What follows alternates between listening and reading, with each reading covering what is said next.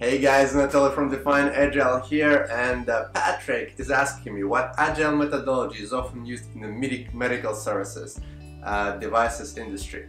Which is a great question. Everyone is going for Agile transformation these days. Many industries want to be faster, want to respond to change better, and medical industry is no surprise as well. And then we talk with a lot of hospitals and we see how they are moving to Agile, which is amazing.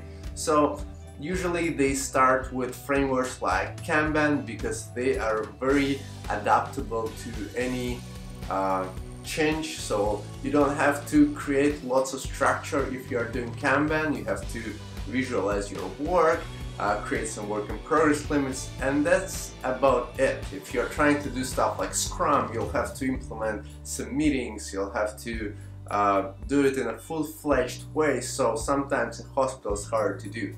But what I noticed is that hospitals are creating those big boards with different tickets that they have to do, and they're moving it.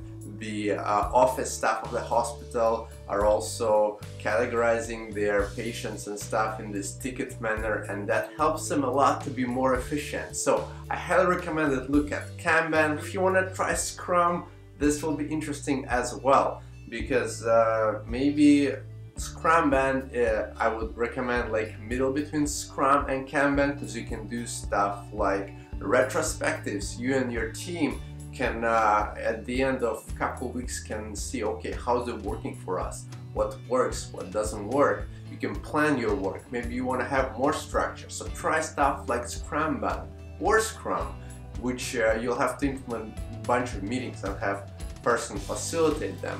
But it's not a problem as well. I know that some hospitals are doing it and doing very successfully. So I'd recommend look at those three: Scrumban, Scrum, and Kanban. Hopefully that helps. If you need my help to help you to move to Agile in your hospital, please let me know. Go to defineagile.com, schedule a free consultation. I'll be happy to see how we can work together. Please, if you have any more questions, put them in the comments down below, or on Quora, LinkedIn, Twitter, anywhere you want. I'm here to help you out. And this is Anatoly from Define Agile, and I'll see you in the next video. Bye bye.